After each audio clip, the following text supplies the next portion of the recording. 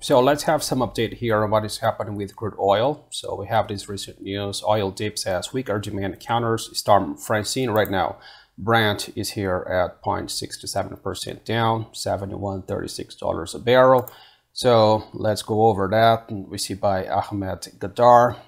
Oil prices gave up their previous day's gains on Tuesday as a weaker demand outlook offset U.S. supply disruptions from Tropical Storm Francine and global oil oversupply risks that continue to weigh on the market. As we have seen all the troubles with China, it's been such a major concern, and the U.S. economy as well. Now we are just waiting for interest rates to come down. We're just not sure about how much that's going to be, but we are all waiting for that.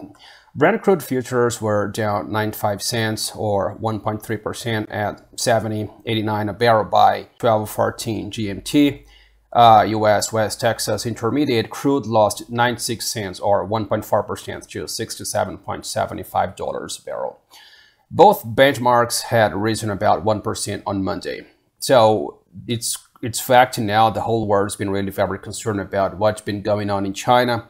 And it's not just the price of oil that's been suffering a lot. So the Organization of the Petroleum Exporting Countries, OPEC, said in a monthly report on Tuesday that global oil demand will rise by 2.03 million barrels per day, BPD, in 2024, down from previously projected growth of 2.11 million BPD. OPEC also cut its 2025 global demand growth estimate to 1.74 million BPD from 1.78 million BPD. And so here we have the weakening global demand prospects and expectations of oil oversupply kept the market suppressed. So there's just too much oil right now, and we are not sure about the demand. And there's all this whole thing about global warming as well, and energy transition, and EVs that are definitely taking over. So there's so much here that we have to look into.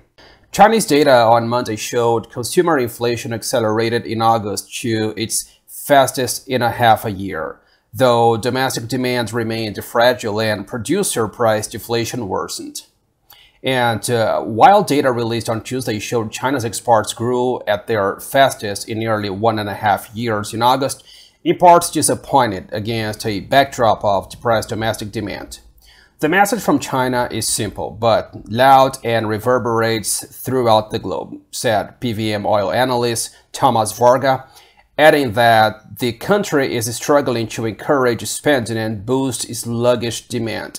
So it's not only about, just observing here the oil industry in China, but we also have to take into account that China's been really suffering a lot. Their real estate market's been struggling a lot, and right now we are having these issues with oil, but with iron ore, it's been also pretty tough right now. So there's a lot we have to take into consideration here when we are talking about China, the Chinese economy.